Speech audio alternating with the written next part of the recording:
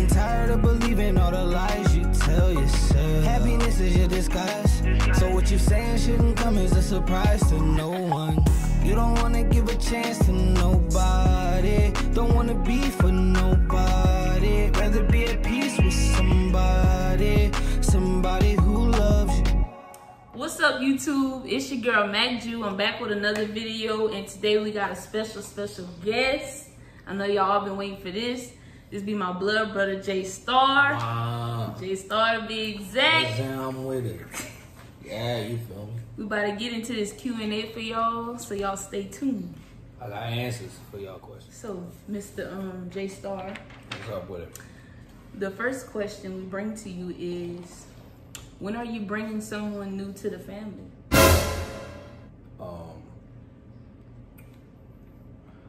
If y'all talking about like children, no time soon. But if y'all talking about like a significant other, like something like that, before the year ends, I'ma say that, cause I gotta play it right. Because the last person that I brought around the family, like they still kind of linger around a little bit, so I gotta make sure that I play this one right. But soon though, like soon, like end of the, before the end of the year. 4 months to be exact. How many? 4. All right. So before 4 months get here, I got y'all. 4 months. Mm-hmm. Okay. Yep. Number 2. What's next? Why are you so toxic? First off, let me put this out here into the world. I am not toxic at all. I may look toxic, I dress toxic, I smell toxic because the cologne I wear is very, I would say is toxic. All the colognes I wear. I'm not toxic though. I used to be toxic. Now, I would say I'm intoxicating. Like a drug, like alcohol. You know what I'm saying? Too much of me might mess your life up, but like the right amount, you have a great time. It's a vibe on this side, you feel me? It's a vibe. It's in my so what you're saying is you're not toxic? Nope. Don't know where y'all, I don't know where these rumors come from. I'm not toxic, man. Again, I feel like I give off the vibes of somebody who's toxic because of how I look, the things that I say, but in all actuality, I'm not toxic. I'm intoxicating. Intoxicating. Yep. All right. And that's what I'm sticking with. That's y'all my have your answer, guys. Why do you beef with light skin so much? That's a good question. I feel like this is the first time people actually get to hear me speak on this. So it's not a beef, I would say. It's more or less me like putting y'all on game. I deal with light-skinned people. I have some very close friends that are light-skinned. My daughters are light-skinned. And for the most part, they all have the same tendencies. They all have the same qualities. So I just be putting people on game who don't know how light-skins, how they act. That's pretty much it. That's just how they go. So it's not a beef. I love all light skins. All light skins. I pretty much love all people of all skin pigments. It's just that light skins, they try to hide the way that they really are. Like the ways that they have. And that's just not okay. Be true to yourself. Be true to the skin pigment that you have. I'm not really a dark skin. I'm more of a red bone, but I get looped in with dark skins because I have dark skin tendencies. So I'm true to that side of me. Light skins just need to be true to who they really are at the end of the day. Okay. And there you have it. That's your answer. Who influences you the most or impact you the most? Well, my kids. For one, I mean, like, it's a bunch of people, but like my kids, my immediate family, my circle. It's just a lot of people behind the scenes that probably don't get to see that y'all probably don't get to see that keep the ball rolling on my end. That enables me to do what I do every day all the time. So I can't ever let them people down. So that's why I gotta go as hard as I go and keep doing what it is that I'm doing. Interesting. Yep. What age did you start rapping?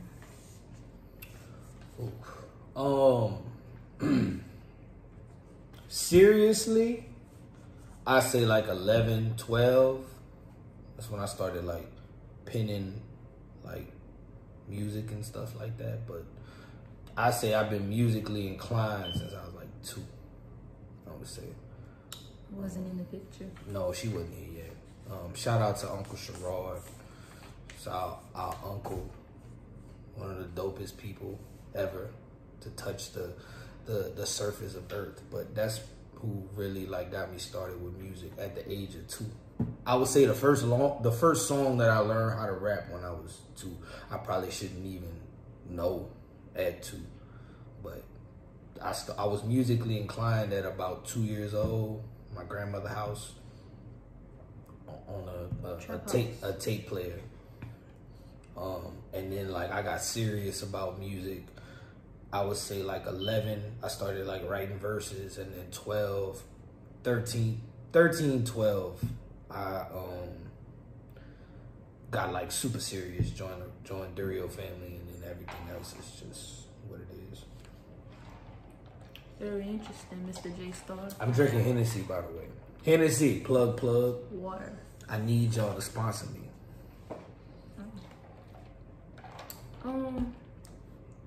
Rap your favorite bar. From me or just in general? From you. I got a bunch, man. I be saying some stuff. You know, I be saying some stuff. It might go over people's head.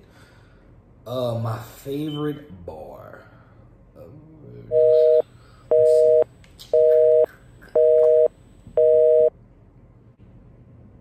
Y'all gotta give me a second. I gotta think. I don't write none of this down, so it's some stuff. Oh man, I said this in a freestyle, and it kind of like it went over people's heads, but it was so like it was worded so good. You feel me? It was like what I said. It's on SoundCloud. Exit 11, my crew, my area, not the city, but if you blink, acting brand new, I'll bury you. Like new, I bury you, brand new, I bury. Yeah, like unique. You know what I'm saying? Like it be some stuff, man. I be saying some stuff, man. Y'all just not listening. That's what it is. Y'all just not listening. They don't listen. They don't be hearing nothing. Nope. At all. Next question. What's up? Do you miss your dreads? Nah. No, man. Things was ruining my life. So I got, I had to get rid of that. So now you have the thought haircut. What is the thought haircut? Thought haircut. What's that? What you have? I just got a fade. I got a a little taper on the sides and then the back, and then the waves on swim. I don't really, that's just what that is. A thought. That's the thought haircut? Technically. I ain't no thought, man. I'm a vibe. I need people to understand that. I am a vibe. A vibe. A whole vibe. Okay. That's it. Next question. Who was the song somebody made for, and what's the story behind it? Another good question. I did somebody months ago, probably like around Mardi Gras. I drafted it, sent it out to a couple people, but like the basis of somebody is just conversations that I had with like a bunch of female friends about like just their experiences in their relationships and stuff. And like, you build off of that, but then, like, in all actuality, when you listen to the song, it's true, because everybody just want to be loved. You feel me? Everybody just want to be loved. Nobody really want to beef.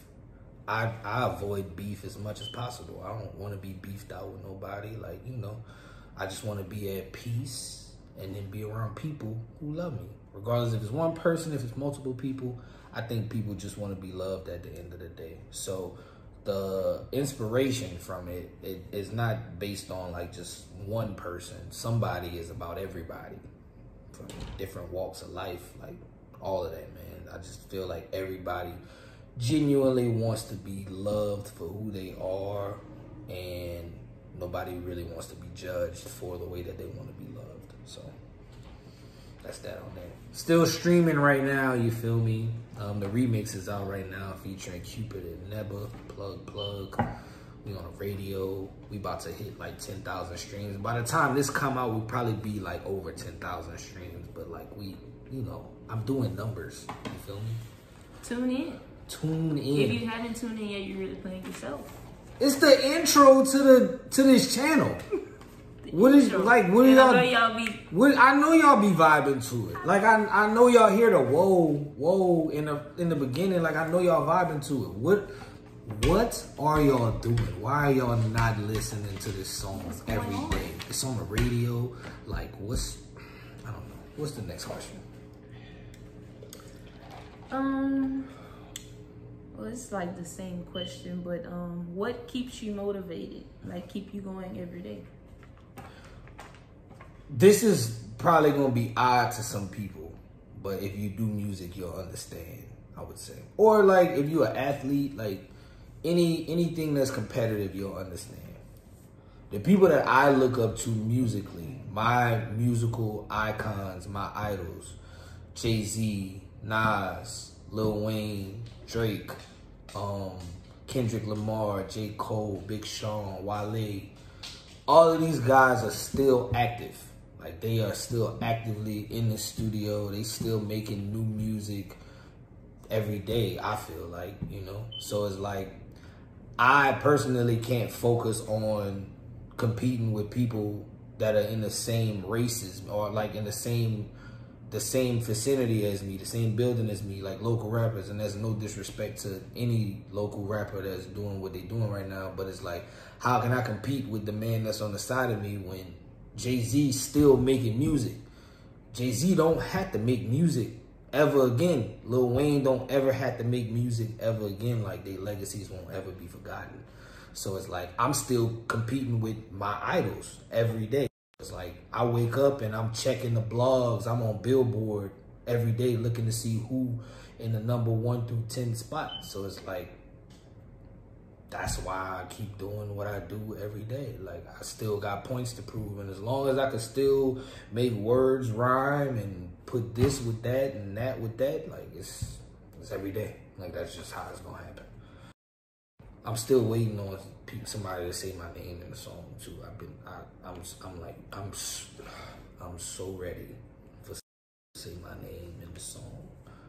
I don't care who it is. JAYYESTARRR. Just say it. Just say it. Just say it in a negative connotation, please. I'm begging you.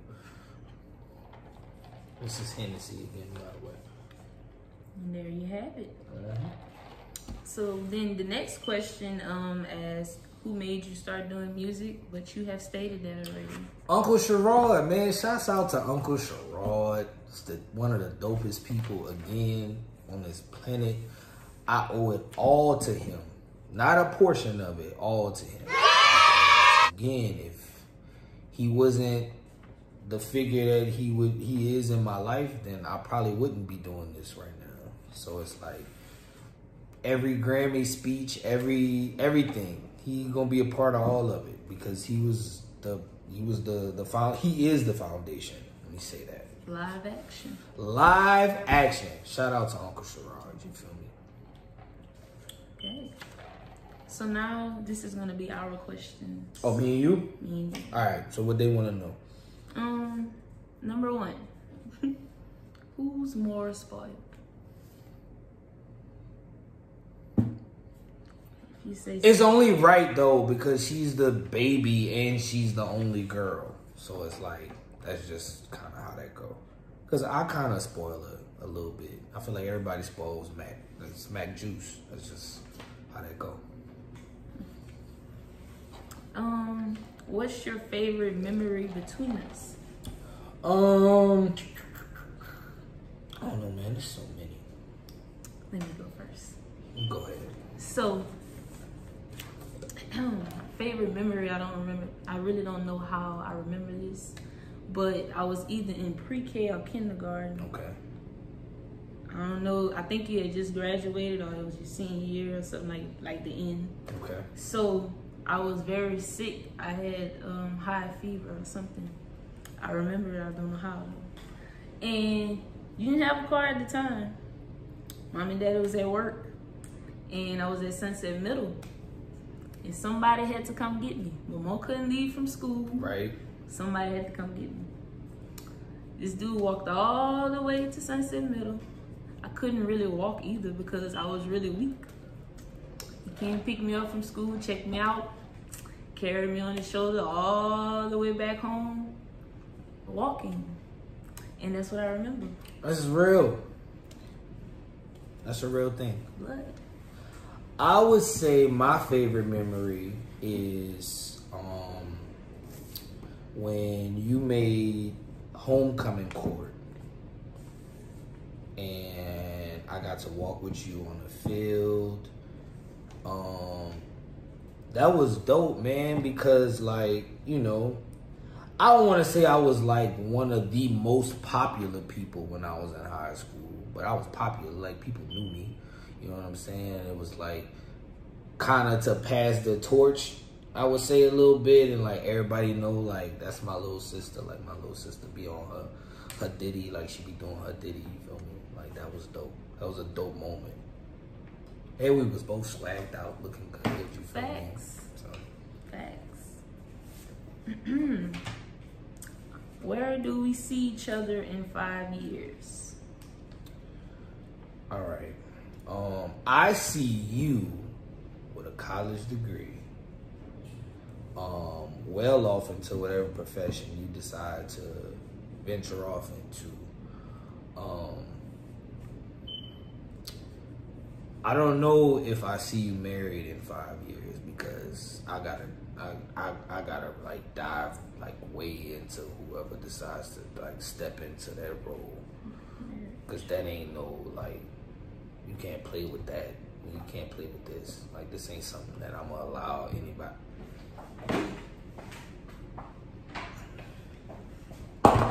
This ain't something that I'm gonna allow anybody to just play with.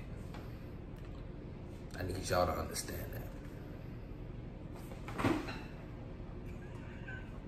I need y'all to understand that. But yeah,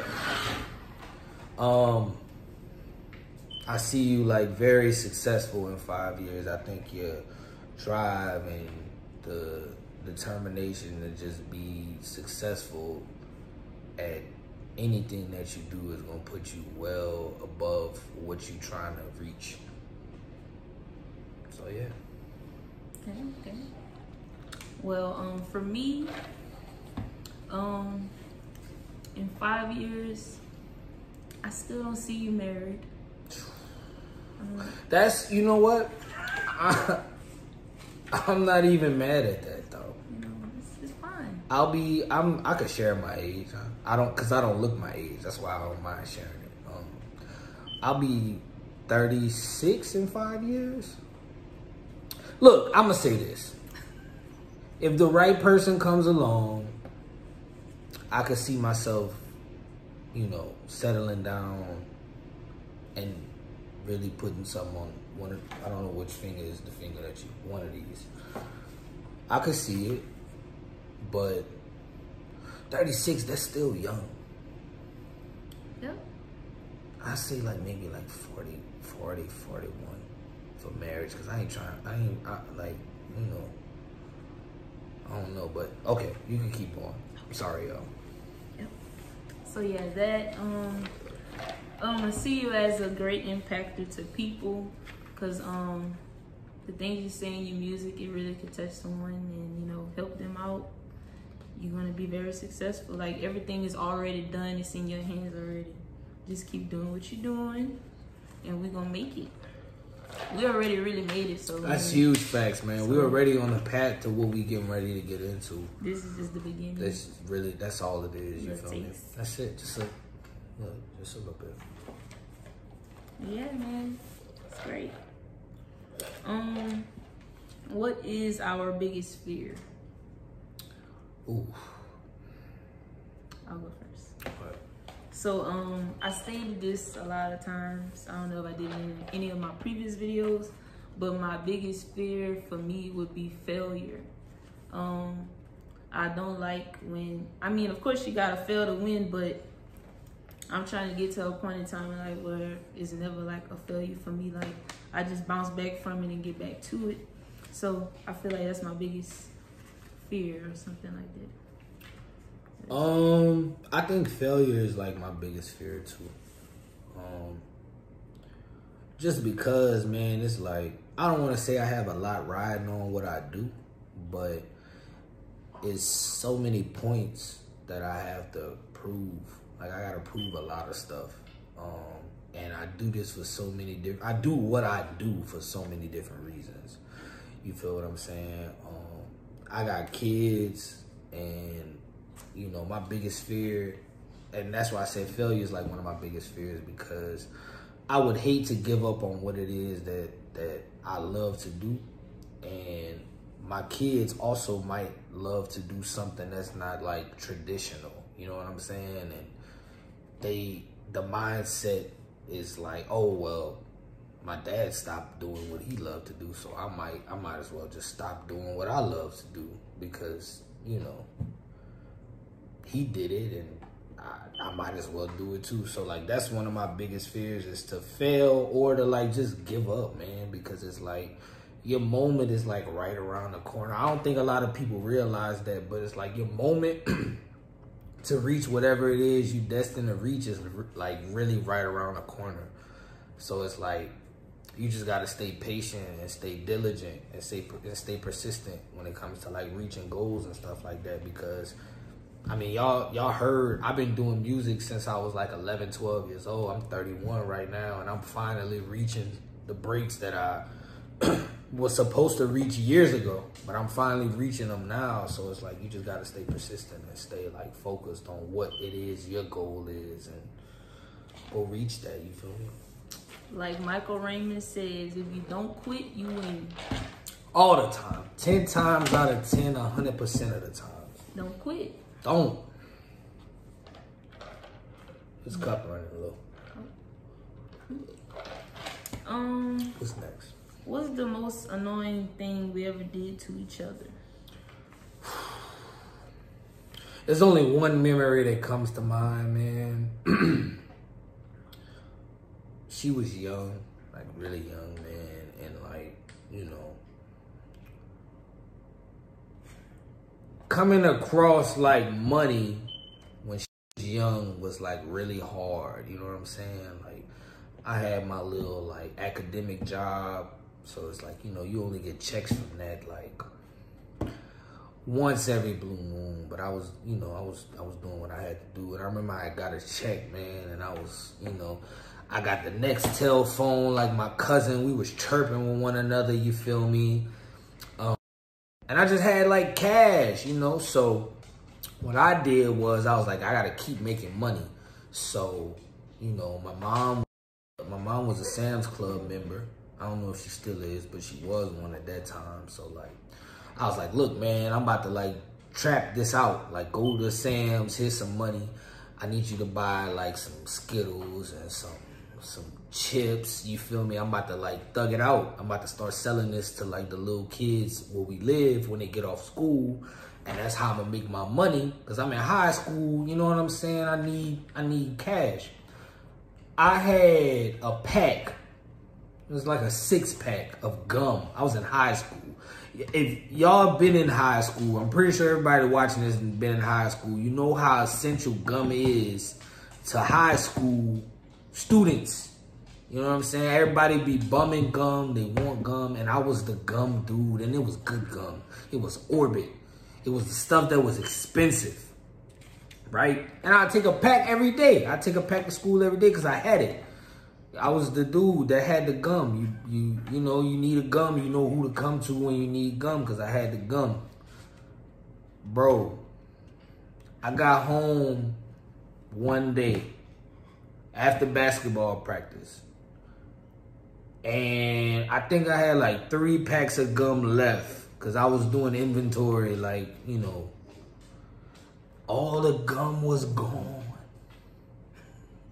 The packs was still there, but the gum was gone. Like the packaging for the gums was still there, but all the gum was gone.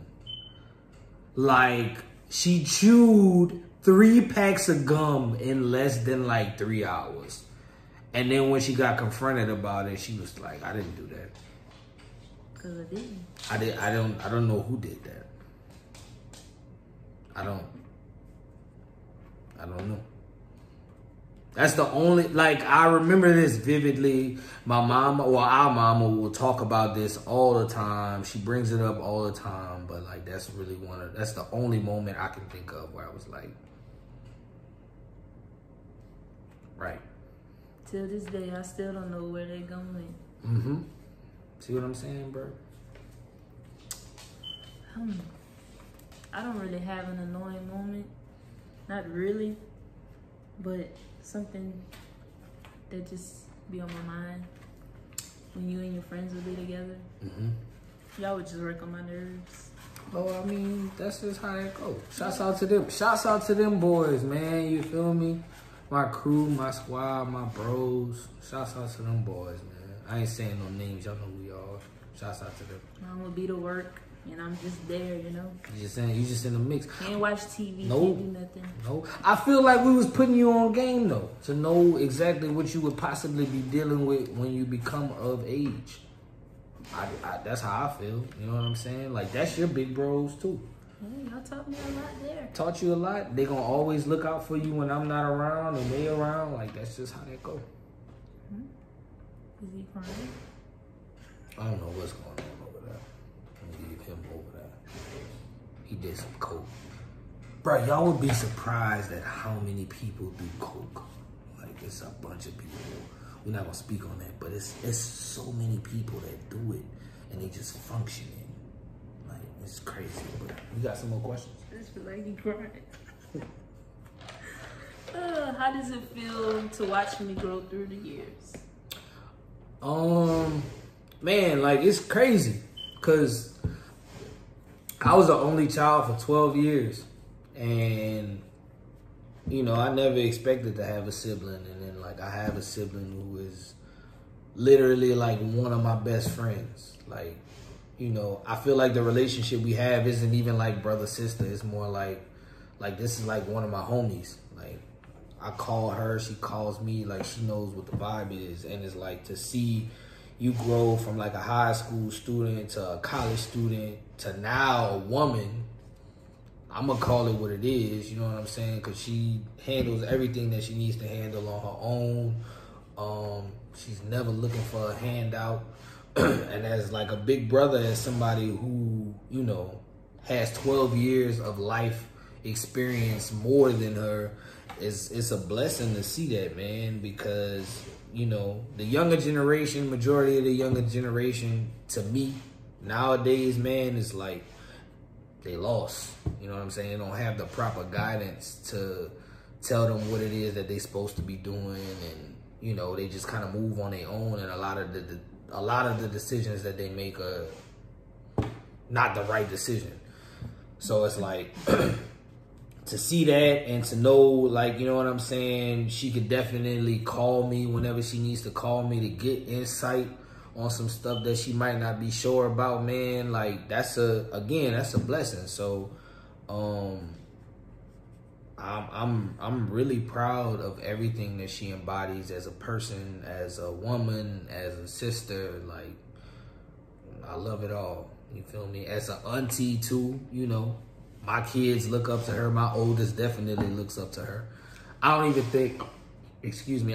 think my oldest knows that that's like her aunt, because she kind of looks at her like it's a like a big sister. And that's the relationship that I would always want my kids to have with a sibling, regardless if it was a brother or a sister. Like, you know, like that shit, like whatever they say, like know that they telling you this from like experience. They ain't telling you this just to ruin your situation. It's coming from a place of, I've been through this, I know what this is, listen to me, make your own decision at the end of the day, but know what I'm telling you is coming from a place of like personal experience. Like, so, you know, yeah.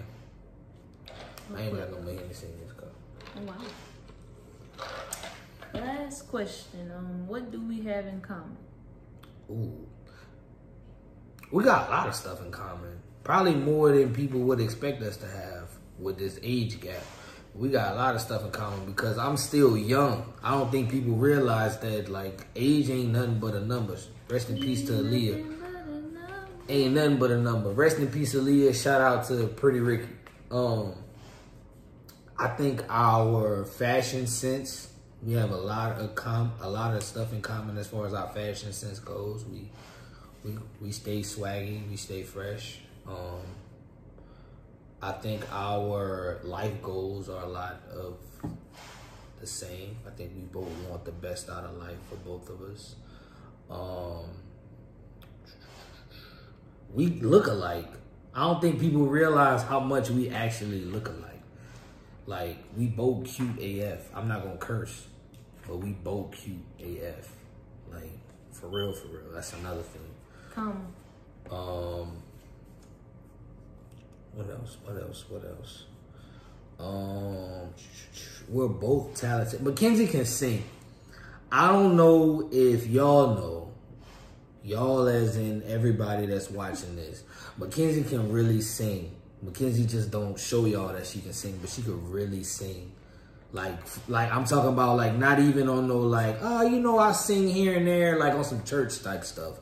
Like, Mackenzie can really sing, like American Idol, The Voice competition type stuff. But yeah, like, we're talented as far as like that goes, like in the arts, like music, writing, like really good at that. So that's where I'm at with it. What you feel about it? I agree with all what you said. Most definitely. We have a lot in common. Yeah. Brother and sister, man. That's just how that goes. Well, guys, that was all of our questions.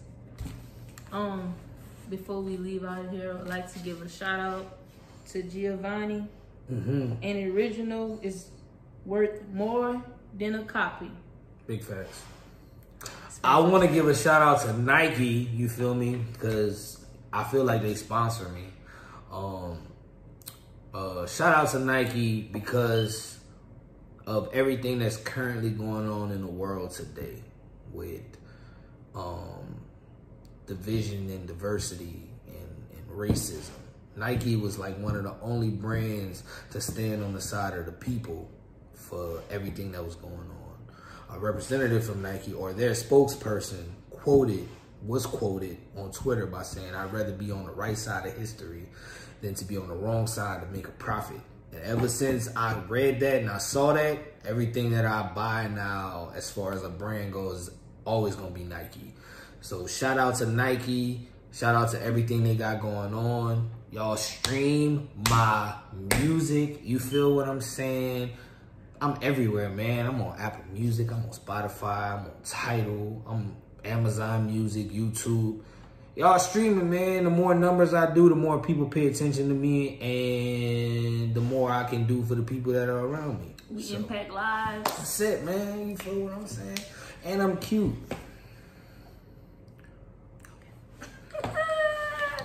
Man, make sure y'all like. Make sure y'all like, comment, and subscribe. Make sure y'all press that post notification bell. Yes. All our information will be down below. Make sure y'all share this video. All that. And we're going to mess with y'all another time.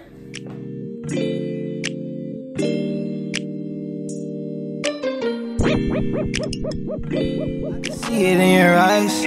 Sick and tired of believing all the lies you tell yourself. Happiness is your disguise. So what you saying shouldn't come as a surprise to no one.